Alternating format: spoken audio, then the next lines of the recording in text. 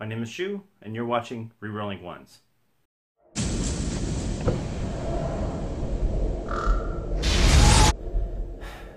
So many loud noises. Some viewers have asked me about my Skaven paint scheme, which is the Ashrats of Shyish. What is the Ashrats of Shyish? So I'm going to show you how I do it, and I hope you learn something. You can annoy all your friends with it. It's going to be a good time. Step 1, clean up your messy workstation. This is a shame.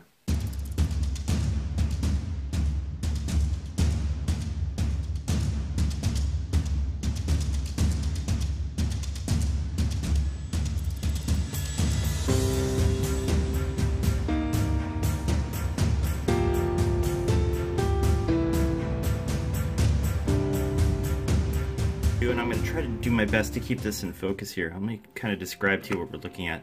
This is the model we're going to be painting today. This is a Skaven drill team.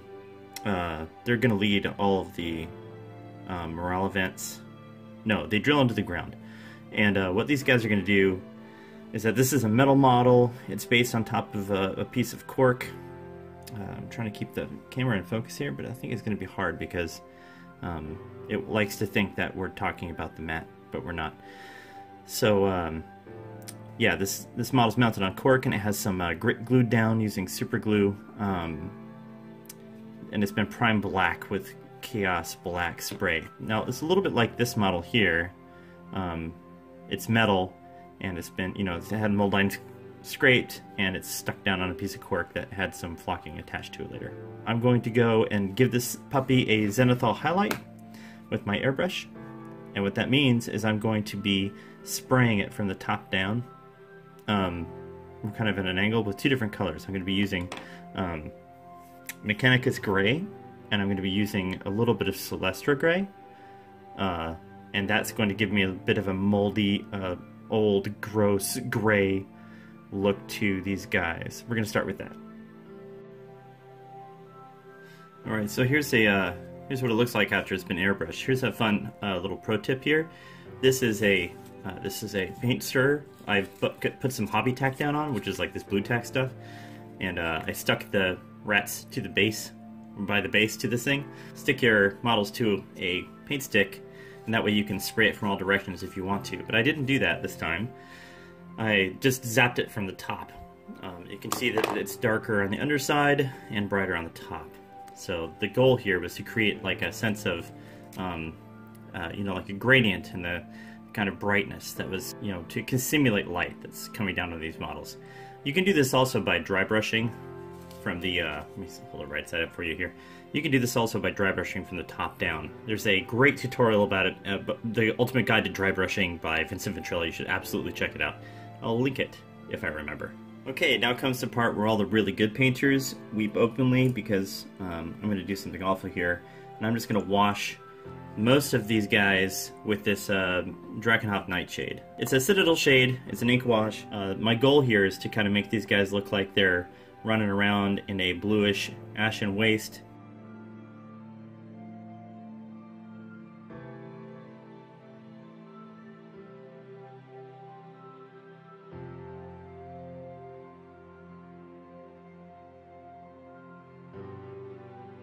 You'll notice I'm not really hitting their equipment very much. I'm just trying to hit the rats themselves. Their equipment, it's kind of the narrative here is that these are scryer rats, so that they would fastidiously clean their equipment.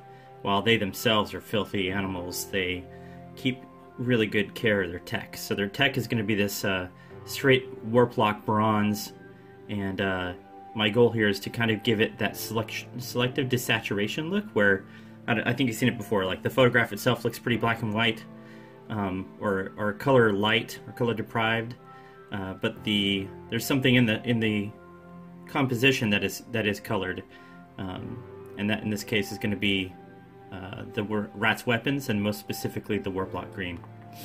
I've got a rock and roll challenge here where I'm trying to get ink wash on the inside of this model, so you're going to see how I try to do that without just drenching this dude in ink wash. Although that's pretty much what I'm doing. You may also notice that there's a massive mold line along the top of this rat here. If you can just stop judging me for 2 seconds, ink wash dry, and we'll come back and do the next step. Okay, it's been a little while, and you can see that the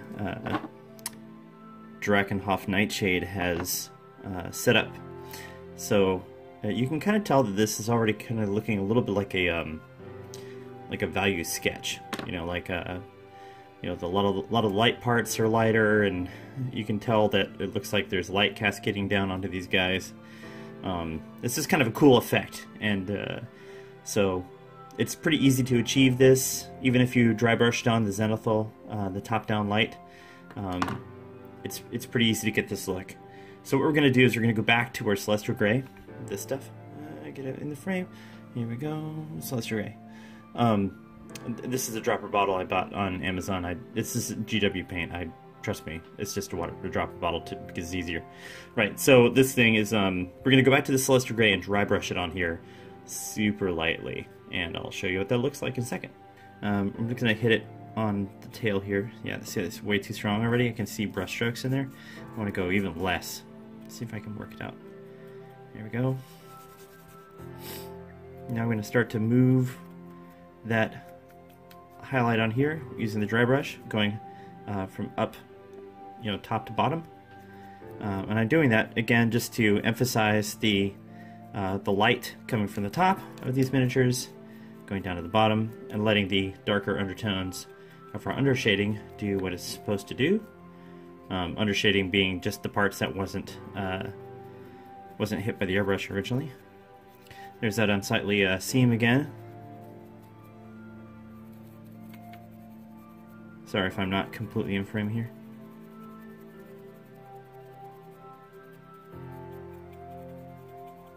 This dry brushing is probably still a little too heavy. That's okay. We can tone it back down with more of the ink wash. You notice I'm still leaving the weapon alone because we're going to go through and paint the weapon in a Warplock Bronze. That's what we're going to use on it.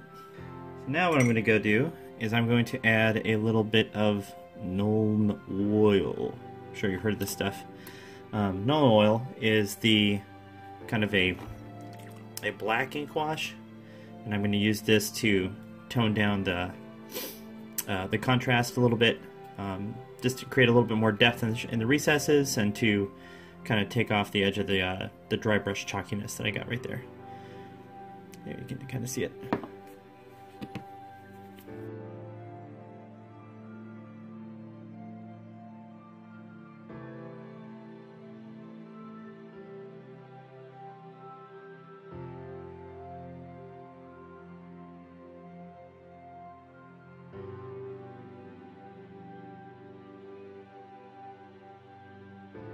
So in this case, I'm picking out his outfit with this stuff more than I am with his skin.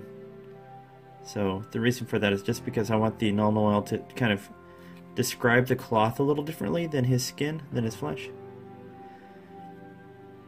And I'm probably going to try a glaze for his tail. Get that ink wash off there. What a glaze will do for the tails of these guys is it'll give it just a little bit of color, a little bit of life, without taking away the nightshade. With this guy, I'm going underneath on the underside here, just because I know that it's supposed to be a little darker than it is. But the airbrush and my dry brush didn't really reach it. And then we'll let that ink wash sit up. While we're at it, though, I think what I'll do is create a little bit of glaze with this Carrick stone. Yeah. So what this is going to do for us, we're going to thin this Carrick stone down a lot. When I get a paint and put it on my palette, I tend to get my brush wet first, so none of the paint is going to the barrel of the bristles. The barrel of the bristles is the inside of the brush.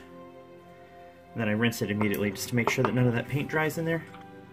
Let's thin this down quite a bit. Okay, back to it.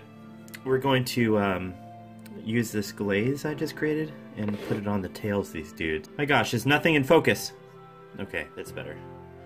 Right, so just in case you didn't see before, I am glazing the tails with Carrick stone. Again, I want it to be bright where it's supposed to be bright and dark where it's supposed to be dark. So I had to use a really thinned down version of the Carrick stone. Nothing's in focus. This is terrible. It's a bad experience, I'm sorry. Alright. It was down in this area here that I pulled in some of that Nuln oil, and it ended up making it a little darker, which I think is going to be okay in the long run. And it's going to suck to be this guy's partner. It's like, I carry this heavy thing around for you, and all you do is whack me in the face with your tail. Now I'm going to go pick out some details with this. I'm going to go back to the Celestra Gray and just do a little bit of line work here. I've got my Winsor Newton size 1 out. I'm just going to make sure that I've got a good tip on it. And I'm just going to go through and pick out a couple of the details that I think have got some meaning to them. Something that will, you know, catch the eye.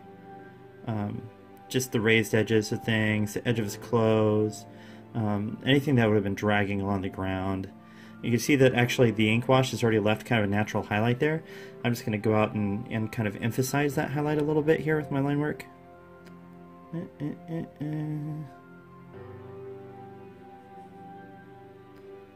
I'm just kind of using the side of the tip of the brush. The brush is really good at keeping a tip for me. So I'm going to keep going all over the miniature and keep doing this stuff. I'm going to build up these highlights for him. If I'm smart about it, I'm actually going to be able to cover up that seam somewhat by just putting a line over the top of it. There you go. Starting to look a little bit more ashen, a little more ratty. And I'm just going to go and kind of let the ink wash inform where I'm going to put my highlights down.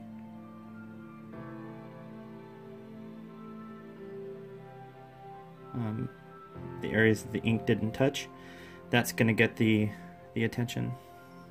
My paint's been on my brush for a little bit here, like a little bit around, I don't know, 20-30 seconds.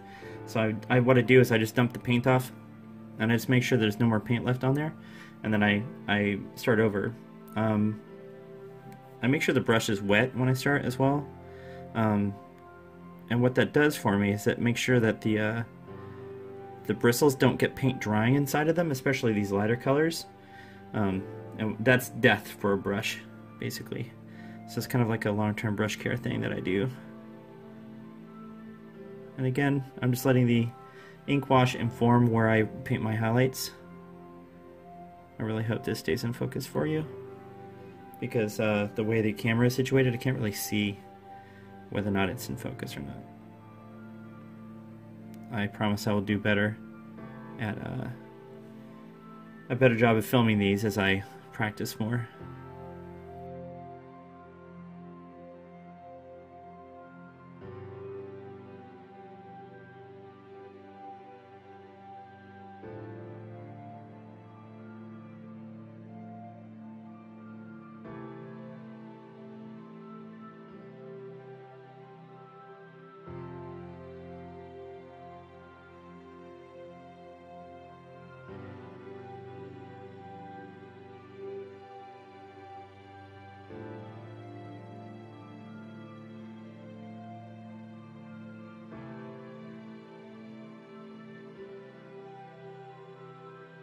I didn't even rinse my brush off, so I'm just going to go right into the Karak stone.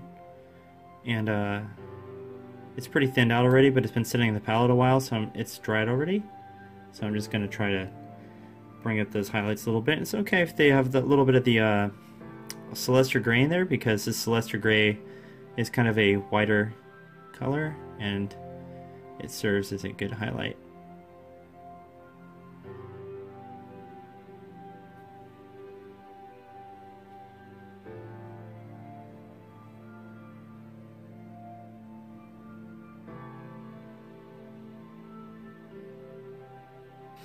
Okay, so what I'm going to try to do here is get in there and just do a little line work along his robe.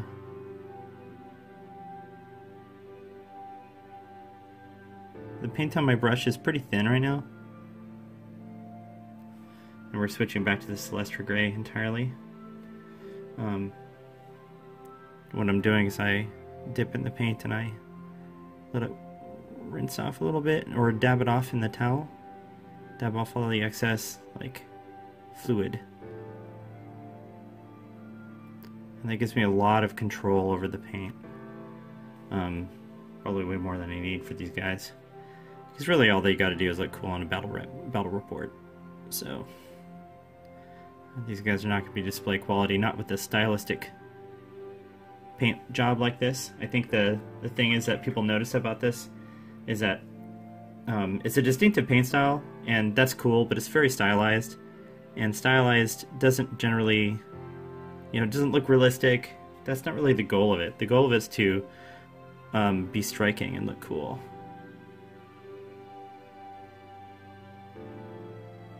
And as far as that goes, mission accomplished, right? Alright. This guy's got some cool hair. We're gonna try to bring his hair out a little bit. It's cool if it's just kind of blue and gray though.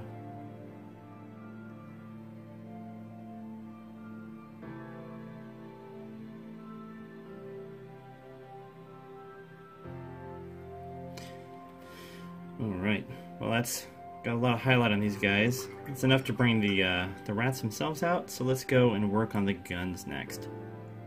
Okay, we have the Warp Block Bronze out now. And just to make this weapon team match the other two weapon teams I got in my collection, I'm just going to paint the Warp Block Bronze all over the weapon portion of the model.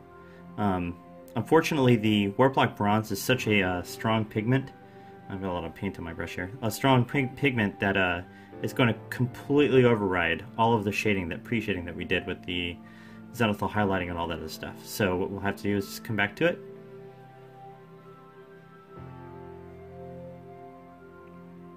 I love Warp Block Bronze so much. It's my favorite color for sure.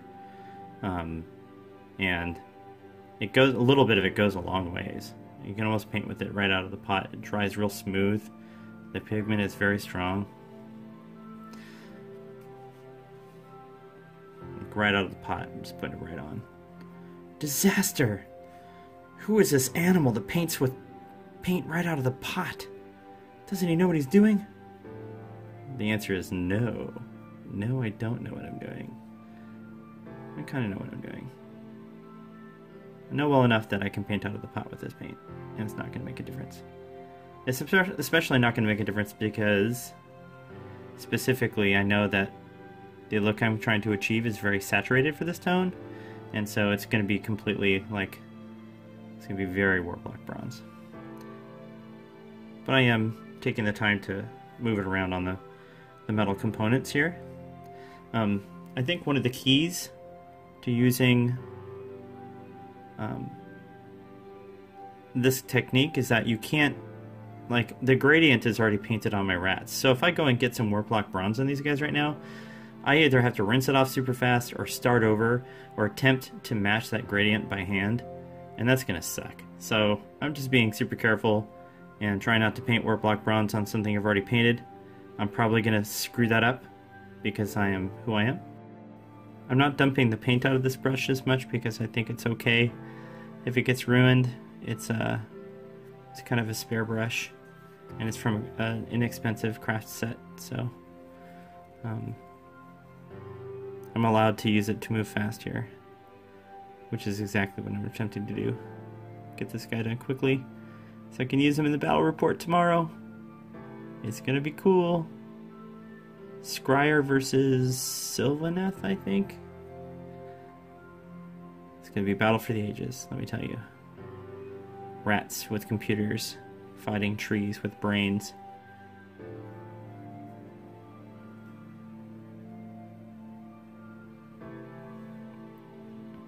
Part of me thinks I should unsnap these guys. They're just held together with super glue, but if I broke them apart here, it'd be a little bit easier to paint. Actually, first we're gonna do this. Do these hoses. We're gonna do them in the gray that we were using previously, the Celestra gray. That's what it's called.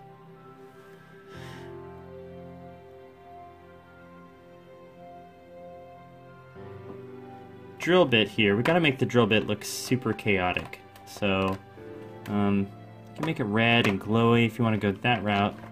That's cool, but I'm not going to do that. I'm going to go with something a little bit more traditional. I'm going to go with a wah flesh. A wah flesh. That's what it's called, wah flesh. And I'm going to use a moot green. And I'm going to use the Bale Tan Green shade. There it goes. It's in focus now.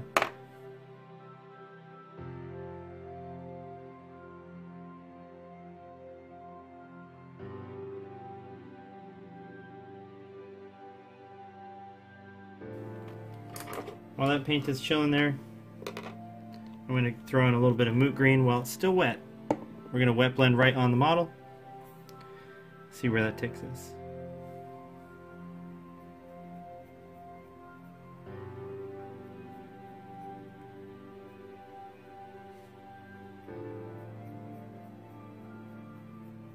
Alright, I'm going to take advantage of this drying and do these hoses here in the moot green.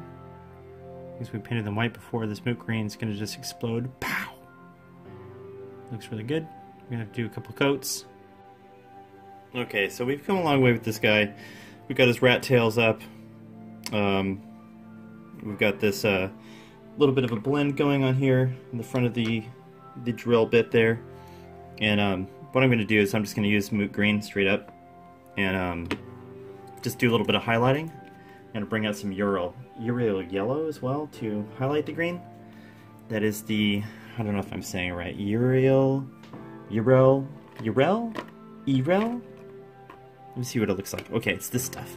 Ural yellow? Yeah, that's the stuff I use to highlight moot green, and it is awesome yellow. It is my favorite yellow. I'm picky about yellows, and this one really works well. So for this, we're just going to highlight using straight moot green. Anything that's warped stone is supposed to be kind of glowy or empowered in some way, so you want to kind of indicate that with the paint. Now you notice how kind of like blurry my paint is and how sketchy it looks. That's fine, we're going to do it again. We're just going to go through and do this a couple times. Do these lines a couple times until they're nice and bold. See, they're already starting to look better. So, if you're wondering if I came up with the idea of this paint scheme, I did not. I saw somebody paint their Skaven army this way. That was like an old 7th edition Skaven army. It was all metal, and everything was just like gray and blue and looked like it had been crawling around in squalor forever. And that was just such a cool idea to me. And the idea that Shyish is a death realm, you know, I wanted it to look really desolate and abandoned and ashen. That's how I imagine it anyways. Okay, if I'm going to talk to you, I can't stick brushes in my mouth. Okay, if I'm going to, now we're going to do is, we're going to go over the drill bit with Bale Tan Green. The reason for this is just because I want there to be a lot more, like, deep contrast on this model. On the drill bit anyways. And just to bring out what's there in these ropes, whatever they're called, the wires. So, being that I just painted it, paint on here, I don't want to reactivate that paint by dragging my brush through. I'll do it a little bit here. It'll be fine. When you paint ink wash over fresh paint, it can reactivate the paint and kind of make it smear. I'm kind of okay with that right now. We're being kind of sketchy and loose with this anyways. So it's not like we gotta be super detail oriented. We just want to make sure that we're bringing out the contour of the shadowy parts, the places where the pipes overlap, these cables. Now that the ink wash has settled in and smoothed out my lines a lot, I'm going to go through and rough them up again, just because I can't leave a good thing alone. So what I'm going to do is just try to reinforce my greens and my yellows a little bit more. Just with some really thin down moot green here. Moot green. And yeah, just trying to make it look a little bit more glowy. Is glowy a term? Kind of a neat artifact of not painting the shaft all the way down is that it looks like the stone is kind of cooling off as it gets toward the end, and I kind of like that. I don't know, maybe it's not as cool as I'm imagining it, but it creates a narrative in my head, and any kind of art that shows a story or implies a story is cool to me. You know, like if you go and you model a dude so their head is like they're holding someone else's head, or they're, you know, they just have blood on their boots, you know? Like something happened, man. That dude saw some stuff. Bringing out that Ural Yell again. I'm just gonna hit the very tippy tops of some of these spires here, just to make them look like this thing is super dangerous. Yeah. It only hits on a 4, but when it does 3 damage. Actually, it's not even... The point of this thing isn't even to hit the bad guy. The point of this thing is to be the Uber driver for better unit.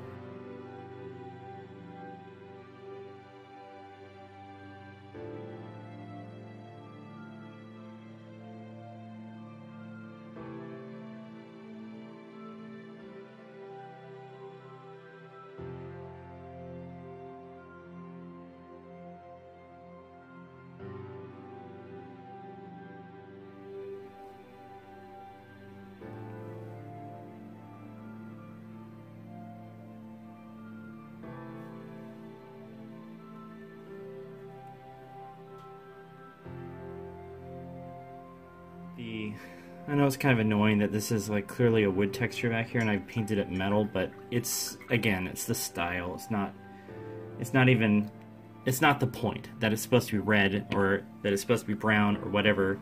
I'm going to go for this style. And so sometimes you have to make sacrifices in terms of realism when it comes to some style. Alright, so the next thing we're going to do is some highlights on the Warplock Bronze. So naturally I would use the most obnoxious gold color I could for it, which is my favorite gold color in the Citadel range, Retributor Armor. Yeah. I'll show you this again. We're going to use the nice, my longer bristled brush for this. We're using the size 1. Look at that. I have a little gold on my finger. Goldfinger. Isn't that a bad guy in Bond? Alright, see if we can get you in focus. Here we go. Some highlights. And here's the dinky part. Like, I'm doing what I call asymmetrical highlighting. What is asymmetrical highlighting, you might be asking yourself? Well, Mr. Imaginary Question Asker, it is a, if you just paint a highlight straight down this thing, that's cool, you could do that, and in fact I will, like, I want to draw a line with all the highlighted raised edges here, so I'm just going to go over all the raised parts and just draw a line where the light hits it naturally.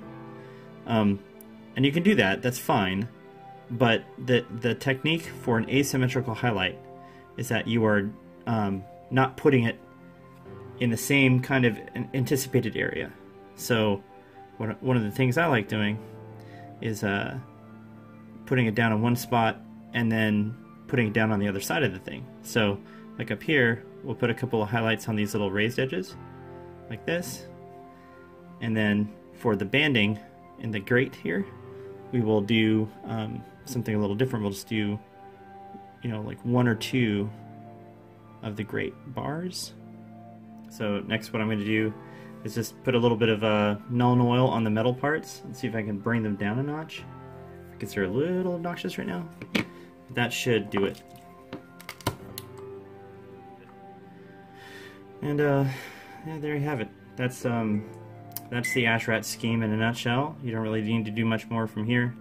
I'm going to paint the rim of the base in the standard Mechanicus gray, and then I'm going to maybe dry brush a little bit on the top.